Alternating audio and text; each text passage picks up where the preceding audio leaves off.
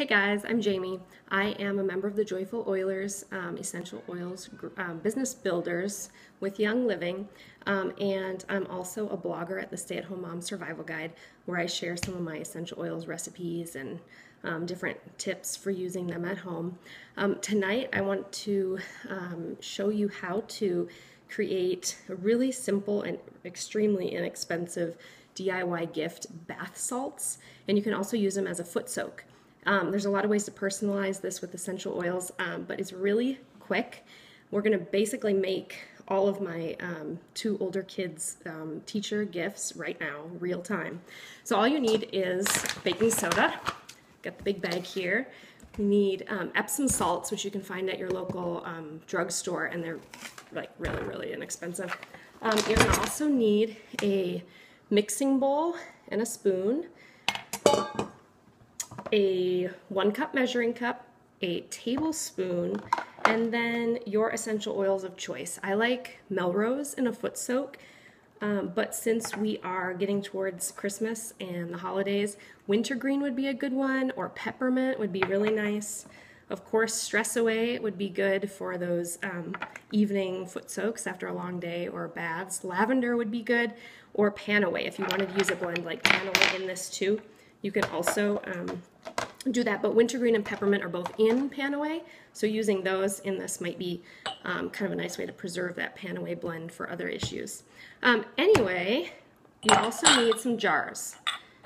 These are 8-ounce jars, so I'm just going to line them up, and I'm going to get the tops off. We've got the big mixing bowl here too. So since I'm making 5, all I need for my salts is 5 cups. And I'm just going to kind of do a rough measure because I need a little bit less.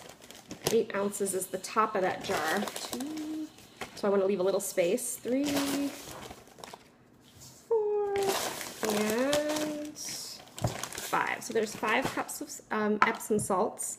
And then we need 5 tablespoons of baking soda. Pretty simple and really easy for kids to help you with too.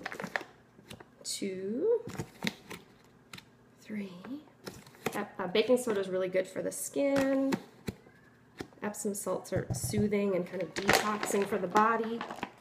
And of course the oils are really supportive for a lot of different uses. Let's mix that. You don't have to mix it. You can just pour salt in each jar and then pour your baking soda on top, put your oils on, and close it up. I'm just trying to make this a little bit different way so it's more a large batch, so you can see how you can do, get it all mixed up, and then that way in the jar you can just use a little bit at a time if you want in your bath or in your foot soak. So then this mixture goes in each jar.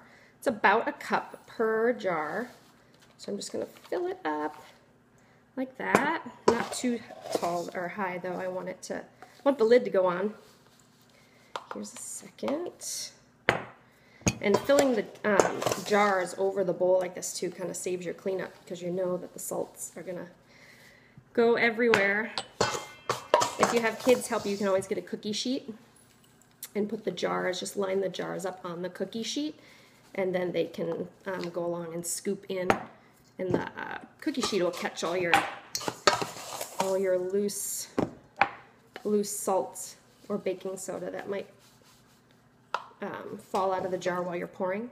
So there's 5 bath salt jars right now, and I'm going to make these with wintergreen. I really like the smell of it. I think it's really nice for the winter. So it's just 10 drops in each jar, and then I'll kind of infuse through the salt. So this is a little bit time because when you have your kids do this one too, they can count each of the drops while they go in.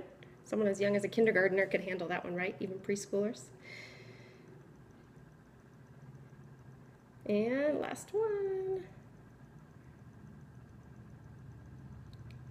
All right, so I just leave it like that. I don't mix any further. Just put the lids on and tighten them. And this will kind of, just like I said, it'll infuse together. You don't have to really overly mix. By the time you give the gift, it'll be great. You can put a ribbon around and tie a little tag on, just telling them that it's a bath soak and a foot bath salts or foot soak. And just how to use it. Just pour half the jar into a basin with warm water and soak your feet for about 20 minutes. Otherwise, you can put the whole jar in the bath, in a warm bath.